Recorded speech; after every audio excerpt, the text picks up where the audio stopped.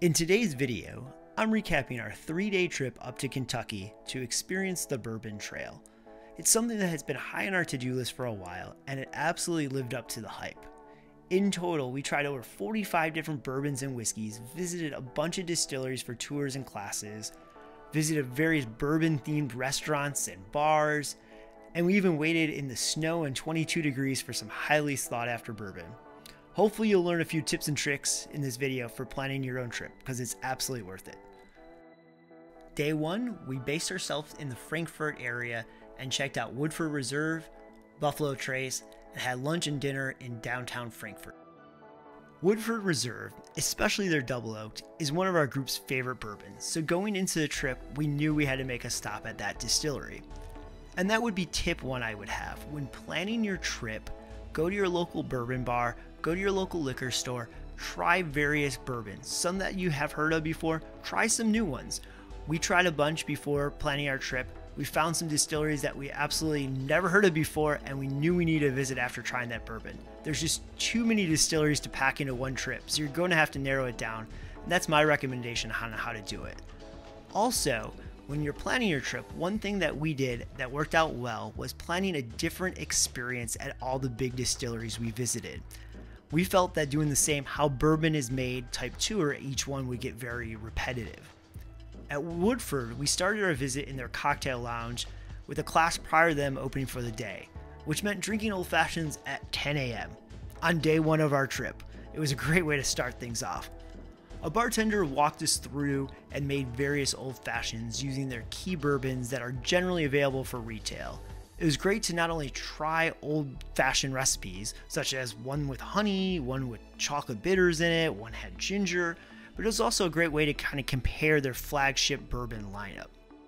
After our cocktail class, we hung around their tasting area, which actually ended up being one of our favorites of the trip. It was cozy, it was elegant, what you'd expect from Woodford Reserve.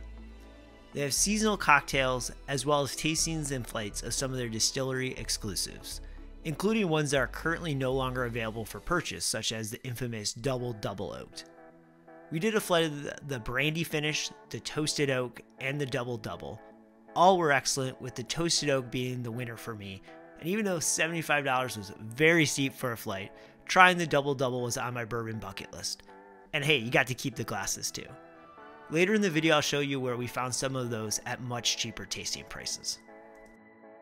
Afterwards, we headed across the street to the gift shop, which was equally as nice, had some really high quality merchandise. Some of those t-shirts were really awesome.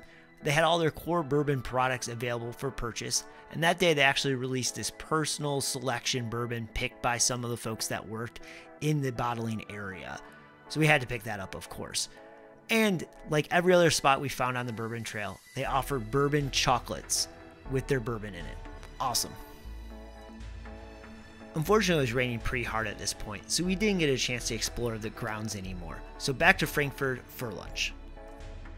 We went to Goodwood for lunch, which is in downtown Frankfort. Nice little place right on the water, though it was raining that day, with quite the extensive bourbon tasting menu at pretty reasonable prices. They also have some of their own spirits, which I ended up getting one of those to try, and the food was excellent. Can't recommend this place enough. Giant pretzel, the chicken finger and fries, or chips rather, lunch special was really good. And like I said, they brewed their own beer and they have some of their own spirits. So a neat little place to check out. Next stop, Buffalo Trace, one of the highlights of our trip because they just know how to do everything right here. As we're pulling onto this beautiful campus of a very old but also very new kind of distillery, yes, it was pouring rain. A couple things to talk about. Their tours are free and they include a tasting, which is awesome. However, they book up very quickly, almost minutes after they are released, for at least the more popular ones when they're released months out. So plan accordingly, get online, set that alarm. Here's an overview of kind of the entire property. We're in that parking lot in the middle there. We're about to walk over to the visitor center to get started on our hard hat tour. That tour is probably the most recommended tour as we did our research. And I can see why. It's limited to a small little group because they take you into the inner workings of the distillery process. And some of these buildings date back 100 years plus. So they're very small. We had to wear ear protection in some of these. You really get up close and personal with how it's made. And that small group allows your tour guide to be very informative and personable. Highly, highly recommend this tour. It was just really cool to be this close. And at some points you're 3-4 stories up on these grates looking straight down. It's pretty wild. So definitely recommend this. And it ends, of course, with a complimentary tasting of some of their core product lineups. Nope, you're not tasting Pappy Van Winkle or Blanton's, but you do get to taste some of their more well-known products. Tried Weller for the first time, and that ended up being my favorite. And of course, you got a bourbon ball. We'll talk about how you can buy bourbon at the gift shop in a moment, but just want to show you off all the stuff they had, something for all their bourbon brands, including Pappy Van Winkle.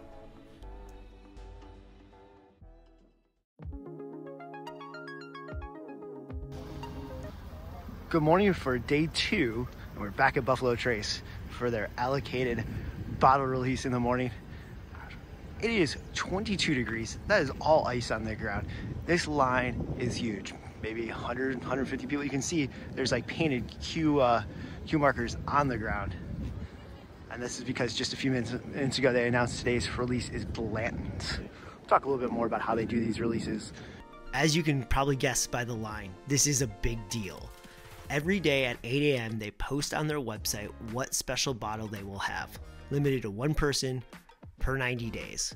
You won't find Pappy Van Winkle or some of their other super high-end stuff Buffalo Trace does, but each day they randomly, keyword random, decide to put out normal prices, another keyword, either Blanton's, Weller Special Reserve, E.H. Taylor, or Eagle Rare. Products that are hard to find in most states, and here they sell Blanton's for $60. You'd probably find it no less than $150 or $200 if you do find it near you. To their credit, it's super well organized. The line moved fast once it opened, plenty of employees directing where to go. This wasn't some big Black Friday gone wrong. This is a well organized event. And once inside, I've never seen so much Blanton's in one spot. No one knows what the release will be until that morning, and it's limited, normally gone by noon. So if you have a tour later in the day, take note, it might be gone by the time you get there. After we got our bottles, it was onwards to Louisville. We started at Feast Barbecue, a great local barbecue joint just outside downtown. They have bourbon slushies, barbecue tacos. What else could you ask for? Next up, just a short walk from Feast, was Evergreen Liquors, and this ended up being one of the highlights of the trip for me.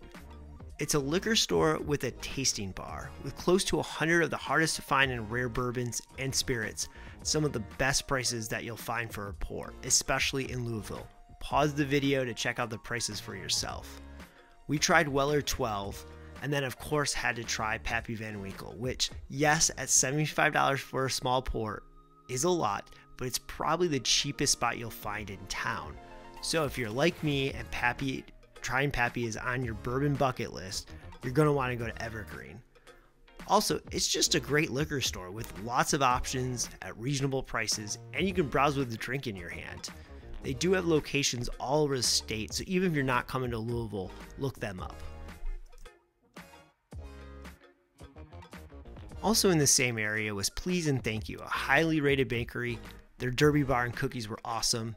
A dog shop that sold a bunch of great bourbon dog merch, so of course I had to spoil my dog and get him some Puppy Van Tinkle.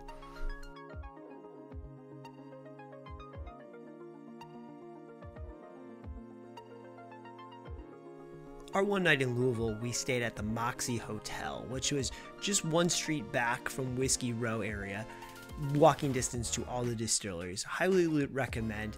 And even their lobby had a really great bourbon selection with some harder to find stuff at pretty reasonable prices. Overall, the rooms were nice, kind of quirky, a little small, but exactly what we needed. We then moved a mile or so into the downtown area where there's a bunch of quote-unquote distilleries within walking distance. Now, these aren't your typical distilleries like the big factories you saw with like Buffalo Trace. These are more so fancy gift shops with tasting bars and maybe some small tours that kind of explain how bourbon is made. Let's start with the Evan Williams experience. Now, on the third floor, they have a really nice bar that has some cocktails as well as pours of some of their harder to find stuff. Pause the video there if you wanted to see the full menu. We ended up getting a smoked old fashioned that included a cinnamon stick, a really nice drink on a cold day. Now next, on the second floor, they have a pretty big gift shop with some cool stuff, and if you ask nicely, they might just let you taste some stuff for free. I'll show you the full Bardstown distillery at their site in Bardstown in a few minutes. They did open a small little outpost in Louisville, high-end gift shop, really cool bar, classroom for various functions, and we were able to try an exclusive just for that location to commemorate its opening. Very nice stop. Nearby is the Louisville Slugger Museum. We didn't have time to check it out, but if you were interested in it, it is in the heart of downtown Louisville within walking distance of everything I'm showing you. Also nearby is the Fraser Museum. They build themselves as the official starting point of the Bourbon Trail. They do offer tastings and some other stuff. They had quite a bit of bourbon for sale as well, but we mainly popped in there real quick to pick up some Bourbon Trail souvenirs. They had some really fun t-shirts and other memorabilia that wasn't just distillery specific, but also just talked about the Bourbon Trail overall. Worth the stop to pop in, especially if you liked a good t-shirt. Our next stop in downtown Louisville was Old Forester. Now this is another one that's not really a distillery, though they might do some small stuff on site. It's essentially a large gift shop with some really cool visuals that offers tours and classes. Definitely worth stopping in just to take a look at their giant gift shop area where there's this multi-story still. Really neat. They also do have a bar on site called George's. Now, this is a place where you'd, of course, be able to find their normal products. They also had some unique cocktails, including a Jimmy Buffett themed one. A little interesting for a 20-degree day. But we got to try some of their more unique bourbons and really liked the 1910 that ended up being one of my favorite bourbons of the trip. Now, no reservations are needed, but it is a very small bar, so you might have to end up standing at the bar or crowding on a small table. Also worth noting, most of these places are closed by dinner time. This one I believe closed by 5 o'clock the day we were there. So don't be expecting to do an evening bar crawl.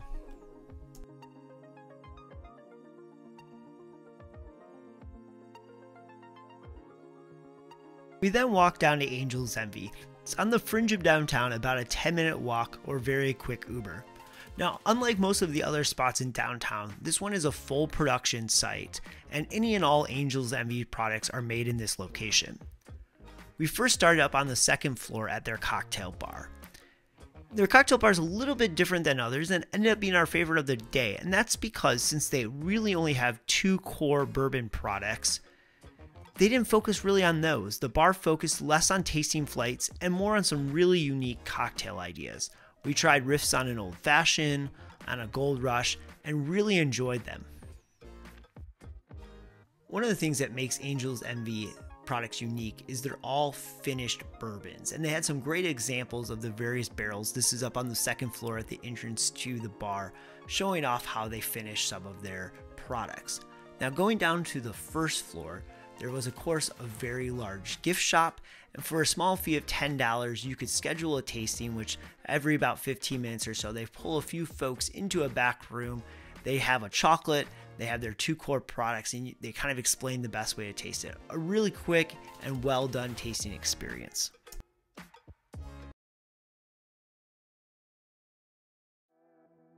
Day 3 started with us driving from downtown Louisville to Bardstown, about an hour drive. And this town had distilleries everywhere we looked. We started our day off at the Bardstown Bourbon Company. Good morning, day 3. It is a beautiful sunny day. Slightly green grass. You would never know that it is only 12 degrees Fahrenheit outside right now. It is absolutely frigid. We are here at Bardstown. In Bardstown. One of the newer stops on the Bourbon Trail. You can tell just how new it is, how kind of sleek everything looks. We're here for a couple different things. We're doing a barrel thieving experience, which we'll show, and then we're having lunch at their Lovely restaurant, but definitely not sitting outside here. So let's head in and check out Bardstown. When it's not temperatures in the teens, the summer, this place has to be rocking. This would be such a cool place to get some bourbon to sip by the fire pits at night. But it's too cold outside. We checked in for our tour at the bar, and they recommended their barrel-aged Old Fashioned. They aged it in a barrel for a few months. I was allowed to take it on the tour. It was 9:45 in the morning. Sounded like a great way to start the day, and also to keep me warm. It was really cold after all. As I said earlier in the video, we wanted to try to do something different at each distillery. At Bardstown, we did their barrel thieving tour that took us inside one of their mini rick houses to try a few of their products, straight from the barrel. We tried 3 in total, all different types, and all at different spots in their aging process, which was a really good comparison. After our few samples, we were taken into a speakeasy style bar that was hidden deep inside the rick house to sample a few other products. A really slick bar, and honestly, we knew very little about Bardstown Bourbon Company coming into the trip, and we were very impressed with their products. Can't recommend them enough. Of course, they have a giant gift shop as well as some distillery exclusives. We ended up trying one that was finished in wine barrels from France. This was one of the best bourbons I've ever had. Ended up having to get that as well as this rye.